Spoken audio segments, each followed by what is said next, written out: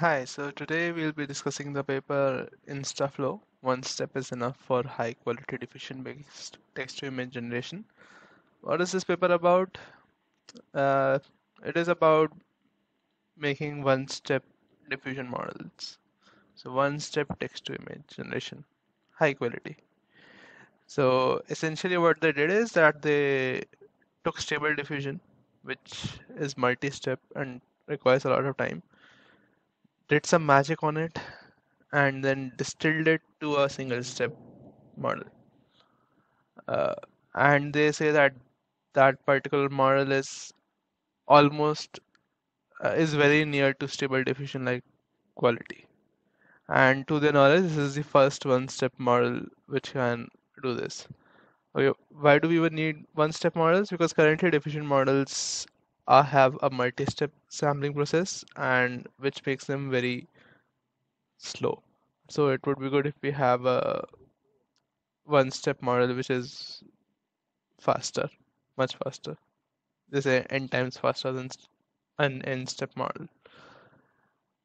So the magic is something called rectified flow, which is from a previous paper by the same author. Uh, and the main idea there is that it is better shown here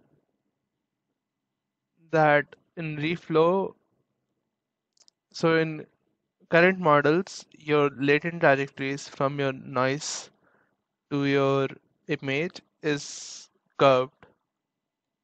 It is complicated. And such trajectories are harder to distill because they're complex. What their reflow approach does is that it, instead of having these curved trajectories, it makes these trajectories straight so that these are easier to generate, so that they are easier to distill. I'll go into more detail later, but that is the 100 feet view of this. So the core of rectified flow lies in its reflow procedure, which straightens the trajectories of probability flows, refines the coupling between noise and images, and facilitates the distillation of the process of student models. So they propose a text condition pipeline to turn stable diffusion into an ultra-fast one-step model in which their approach plays a critical role. Leveraging the new pipeline, they create, to the best of their knowledge, the first one-step diffusion-based text-to-image generator with stable diffusion level quality.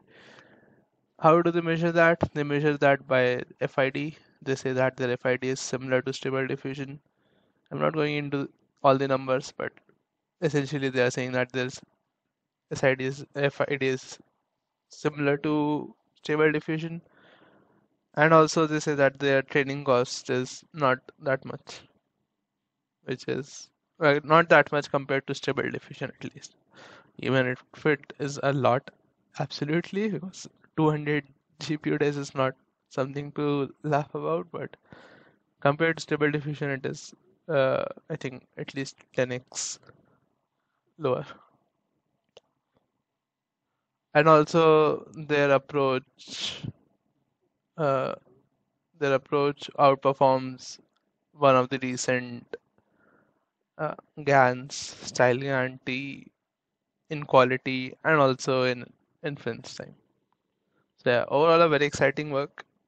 There are some caveats currently, which is mostly on the reproducibility of this work because this is the only GitHub page they have. No, sorry, not this one. This is still decent. This is the only GitHub page that they have, and this does not have a working code right now. So people are a bit concerned if this is reproducible, but I think it would be.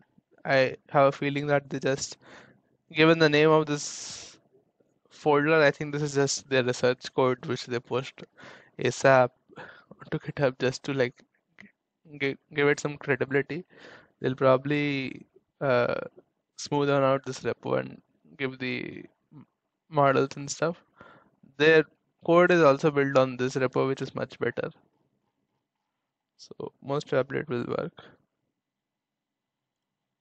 Anyway, so these are some of the images that they generate, and these look decent, very decent. So something on the motivation and prior work. As I say, have been prior works to make diffusion models faster. Some of them have focused on distillation to reduce the number of steps and accelerate the inference. But these models struggle in the small step regime, particularly in the one step regime. Distillation is just taking a bigger model and distilling it to a smaller model. And they say that they also observed that a straightforward distillation of stable diffusion leads to failure. This is because of the complex curved trajectories that we have, and they use their reflow procedure to fix it. Right? And this is mostly uh, going over the same thing again. So there have been other approaches also to accelerate diffusion models. Some of them change the samplers. So you have a sampler for a diffusion model like DDPM, DDIM or something. And there have been samplers which, given a model, can do inference from it in a faster way so that they can reduce the number of steps to 20 to 50, which is also very big actually. Uh, Distillation is one thing, and progressive distillation is one famous one. There has been this one paper by OpenAI consistency models, which is also a one-step diffusion model. Not exactly a diffusion model, but similar to diffusion models, and they have one-step generation, but their performance on large-scale text-to-image generation is still unclear. Uh, so yeah, that was the previous work. Now coming to their approach.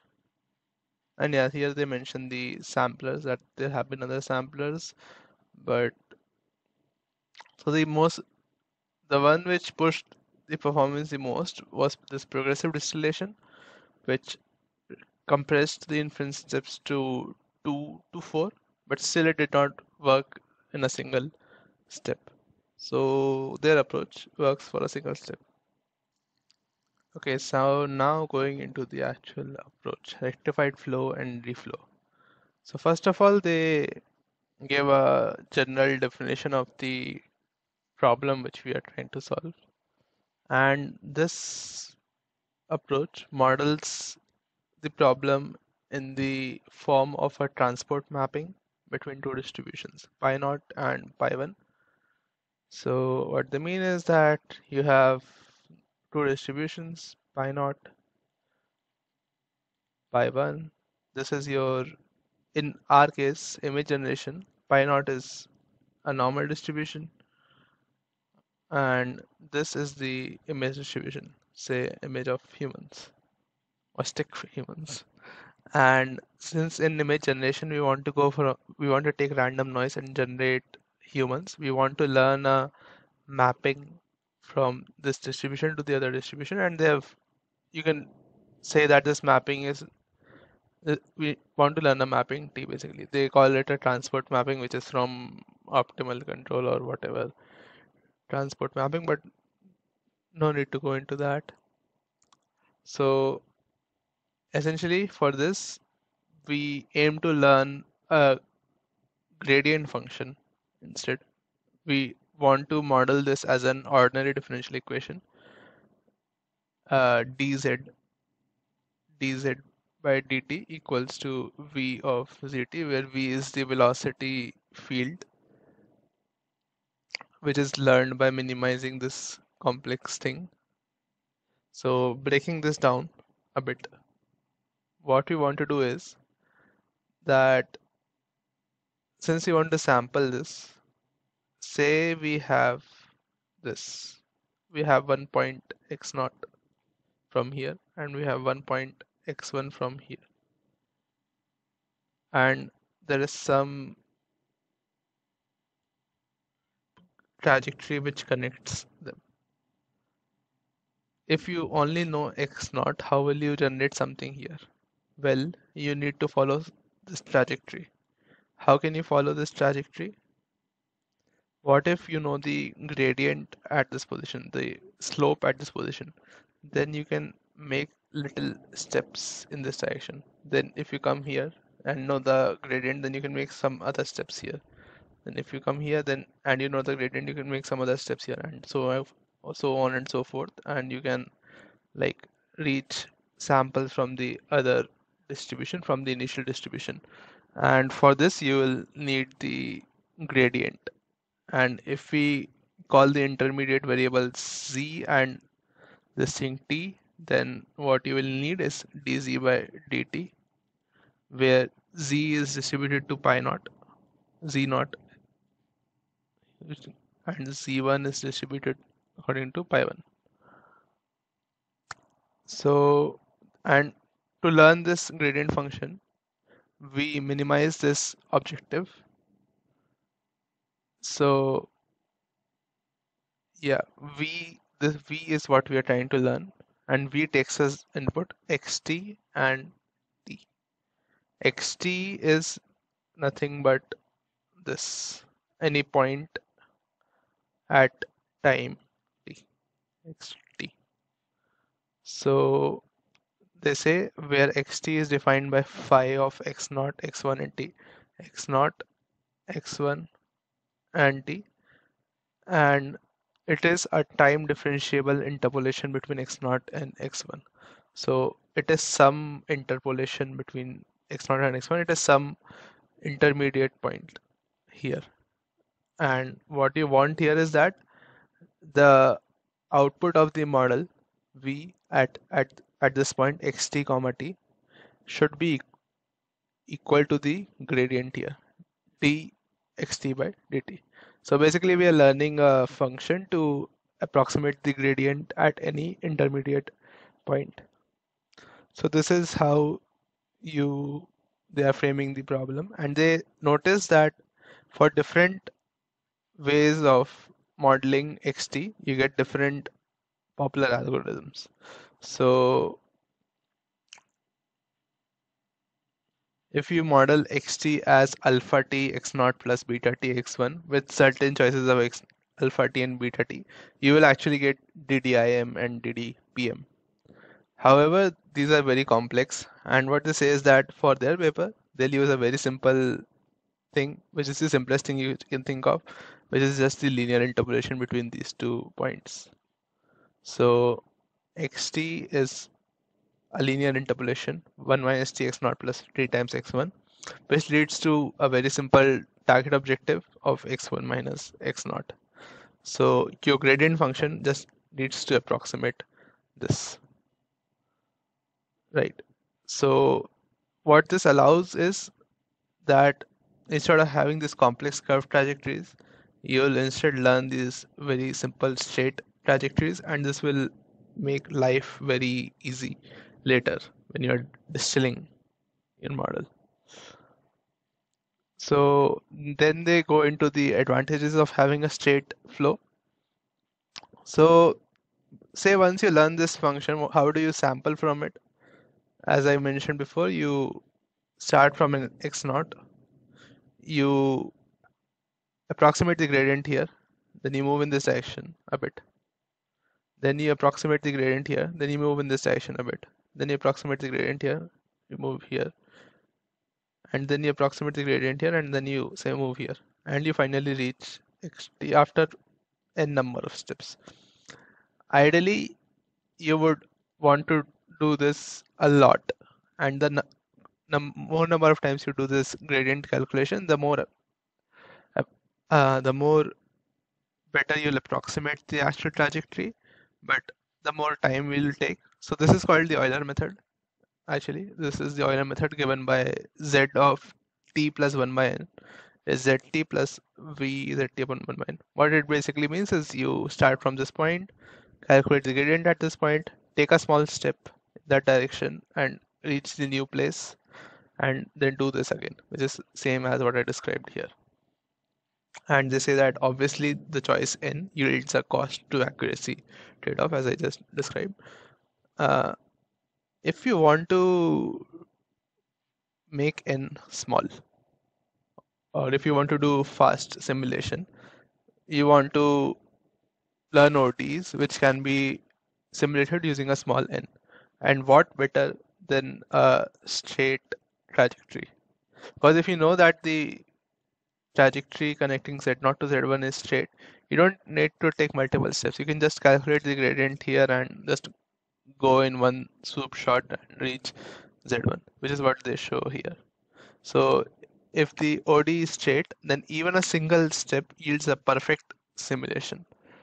If you can see here, even a single step leads to a perfect simulation, whereas in a curved OD, you have approximation errors, even with multiple steps. So this is why they say that straightening the ODs is an essential thing for them to reduce the inference cost. Okay, now looking into how they actually use this to straighten trajectories. So they say that reflow is an iterative procedure to straighten the trajectories of rectified flow without modifying the marginal distributions, hence allowing fast inference. So what they do is that it is an iterative procedure. So say at the kth iteration, you have a particular velocity field, which is given by this, and and uh, you have some x naught and you have some x1, which is generated by sampling from this ODE. So you have your x naught and you do that Euler thing and you get this x1, and this thing is given by Vk. The gradient at this point is given by Vk. Now, in the current iteration, you will want to learn a new velocity field Vk plus 1, which starts at this point, ends at this point, but is straighter.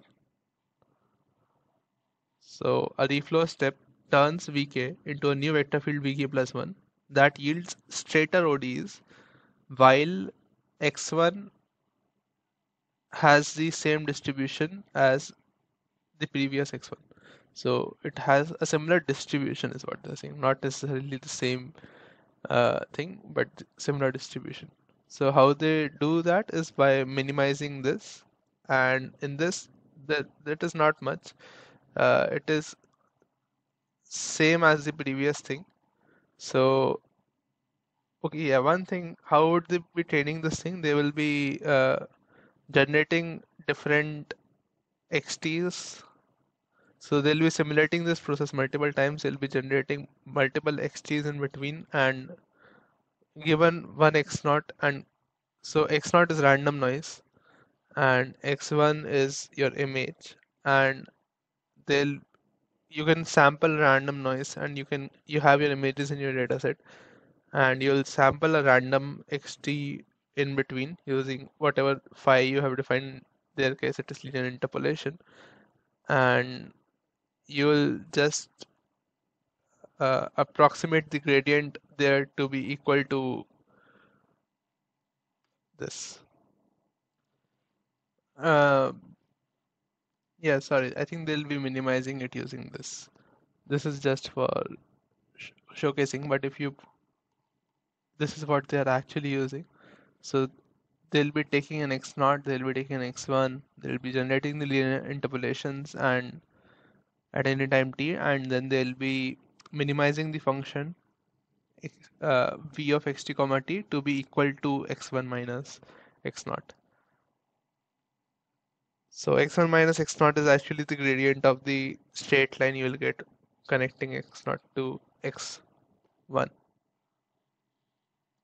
So this has some nice properties, that the distribution of x naught and x1 is the same as the previous thing. So you are still ending up at as the same at the same point, at a similar point in the same distribution, and the trajectories are straighter. They also say that if you repeat this process multiple times and if at any point it converges, So if you find a fixed point of this operator, then that trajectory would be completely straight. So they also say that there's some mathematical thing, but they say that this new mapping has a better coupling and it has a lower transportation cost. So if you have these straight trajectories, your transportation cost is less, and that means that it is easier for your model to learn it. Transportation cost can be something like, if you, what the usual example is that if you have a pile of sand here and if you want to convert it to a pile of sand, something like that, what is the amount of work which needs to be done? So if you think of this pile of sand as a probability distribution 1 and the other one as a probability distribution 2, what is the amount of work that needs to be done? So this is sort of the work that your model needs to learn how to do. So if this is less, then it is easier for your model to learn. And that is why they are then going to distill this. Also, they say that because this is a text to image model, we'll condition our model on text. That is fine. So yeah. So where does stable diffusion come into this whole process? Stable diffusion comes at iteration number 1. So their V1 is this thing. V1 is stable diffusion. So they take stable diffusion and calculate a velocity field or a gradient out of it. This is doable. Uh, I mean, you can read other papers, but it is a simple formula from which you can, using which you can calculate the velocity field of stable diffusion or other diffusion models. It is called the score function actually, and I think so. It is called the score function. But yeah, once you have that, you put it in this. You so this is the algorithm for k less than number of a user defined number of steps.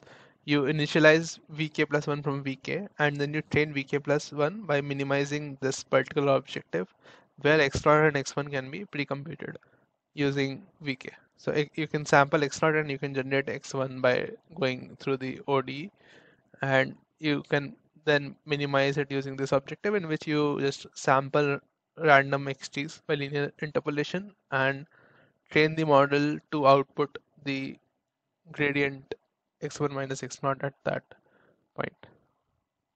So this is how you train a rectified flow. So once you have this, then you distill it. So what this says is that theoretically it will require an infinite number of flow steps to obtain ODEs with exactly straight trajectories. However, this is not practical, but it was observed that the trajectories of ODEs becomes nearly straight with even 1 or 2 steps of reflow. So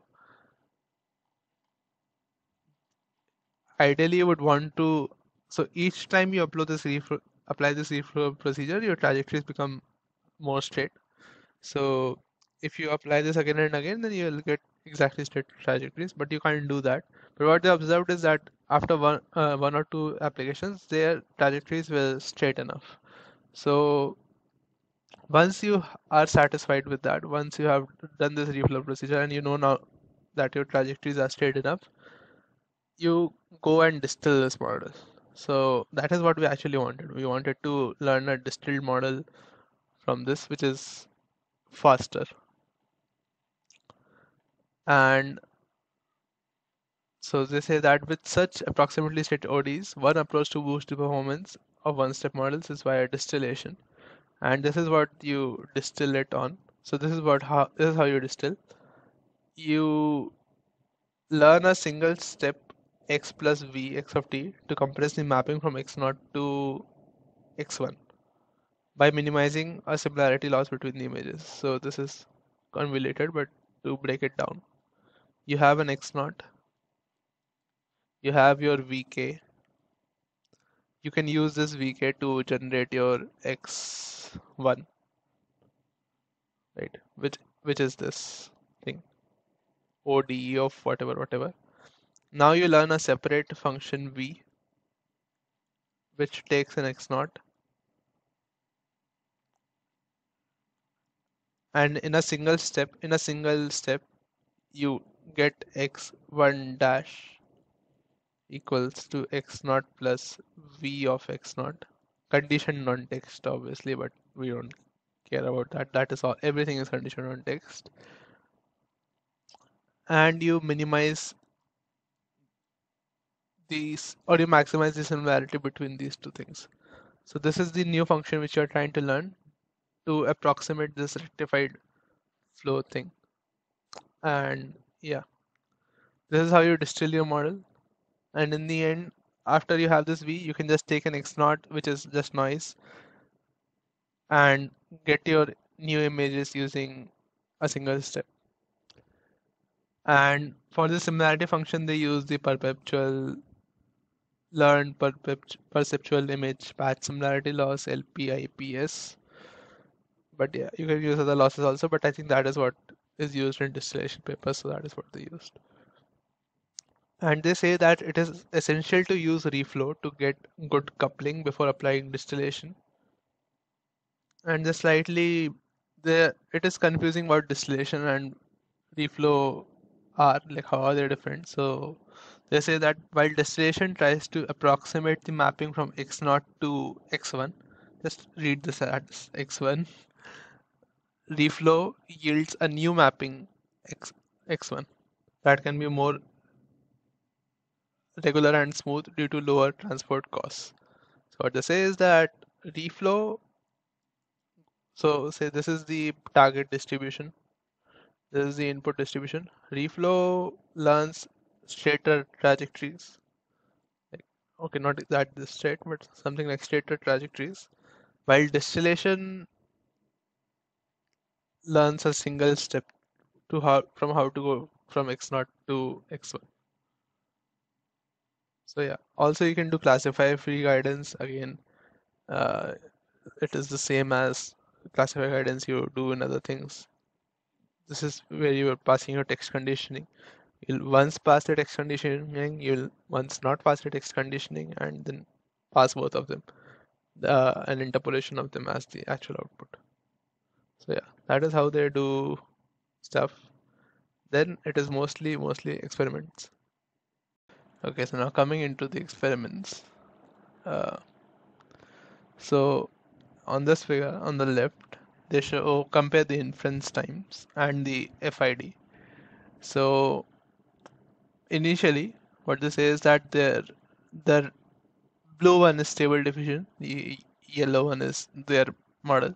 So their model has a similar, the big model which they train has a similar FID compared to Stable Diffusion. And when you distill uh, Stable Diffusion, you get this. When you distill their model, you get this. And as you can see, uh, their performance of their distilled model is much better than the performance of the Stable Diffusion distilled model. Lower FID is much better. And this is shown here for similar prompts, is what I'm assuming. This is what Stable Diffusion creates. This is what their model creates, which is of not exactly the same quality, but almost the same quality as Stable Diffusion.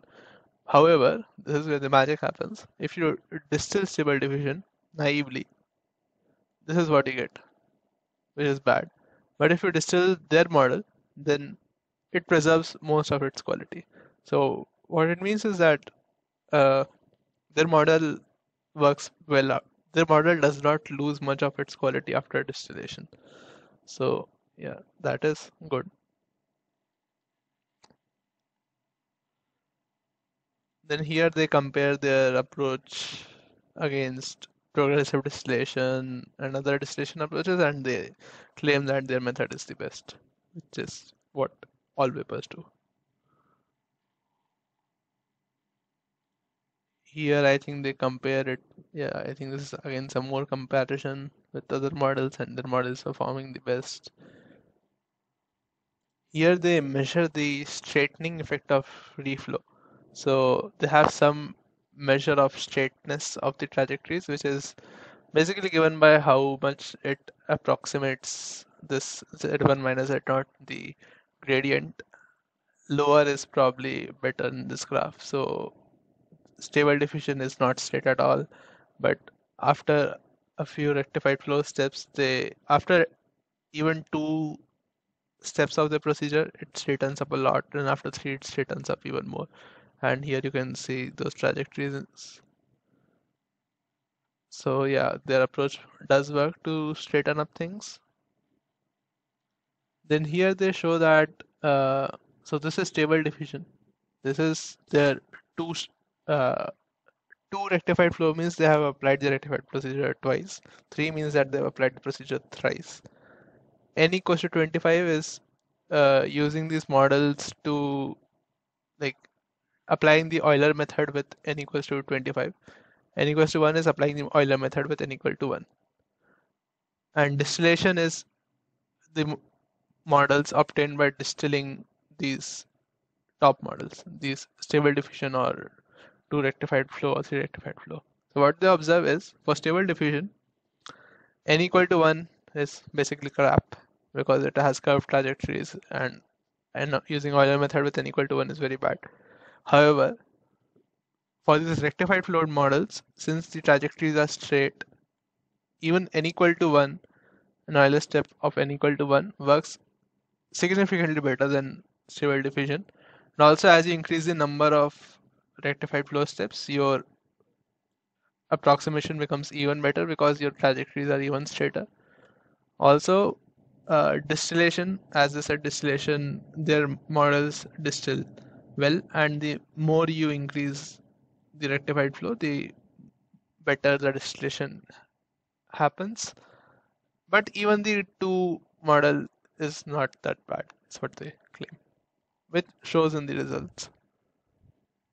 Then there is some other comparison with other models, and their model performs the best. They did claim that if they scale up their model a bit and they train it for longer, they are getting better results, and it is justified. And the more training is justified because their approach is faster, so they can actually train it for longer. So yeah, I think that is mostly it. Also, they say that because of the straight trajectories, their latent space is well behaved, so they can perform latent space interpolation as seen here. And also, like starting from the same random noise, the pose and lighting are preserved across different prompts. So if you have a particular, if you if you go from the same noise, same initial noise, and you change the prompt, you get similar looking images, which like they have some semantic information which is same. So their pose and lighting are preserved in this case. So this means that their latent space is well behaved. It is sort of like GANs. It's not messed up. It is better latent space. They also say that the latent space of their distilled models align with the two-stepped model, so the teacher model, the rectified model, which was the teacher model. So one advantage of this is that this allows, because the one-step model are easy to run, this understanding the latent space will also give you information about the latent space of the teacher model itself.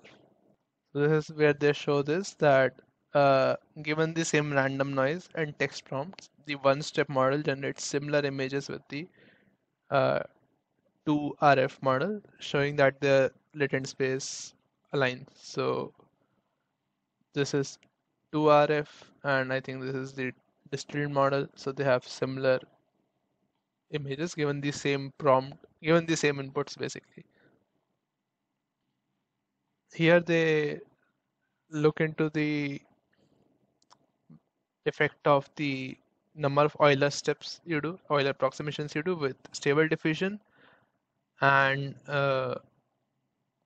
their rectified model. Not the distilled model, the rectified model. The distilled model is one step, but they want to see how good is if you can like reduce the number of steps in the teacher model, which is a rectified model. And sure enough, like compared to Stable Diffusion, for lower number of Euler approximations, their model performs much better because their trajectories are straighter. Also, they say that they can pass since their model is very fast and single step, they can use it to generate small images and then pass this image to a bigger model, in this case is Stable Diffusion XL Refiner, to generate high resolution images. So they say that their single step model can be sort of used as a quick preview. It can be used to generate fast previewers. It used to serve as fast previews to quickly filter out unwanted images. So you can use their model, which is the faster, quicker model, to preview images, and once you're fine with that particular image, you can scale it up using some other bigger model. So this is what they mention here.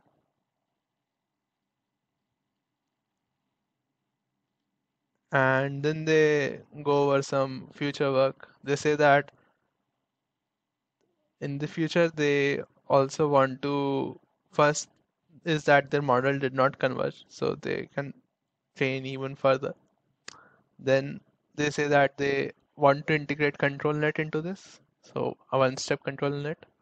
Then they said that they want to integrate LoRa into this, low-rank approximation of models or low-rank adapters, so that you can like take one of these models and fine-tune it for other tasks very easily. They say that the control net modification is very easy, whereas the LoRa modification is harder to do. And some other changes also can be done, is what they say. So yeah, that was mostly for the paper. So overall, it was a very good paper, and there is some problems, some issues with its reproducibility right now, with the code not being, the GitHub repo not being complete. But if it does become reproducible, then it would be a very, very influential paper. That's what I think. So yeah, that's it for the video. Thanks for watching.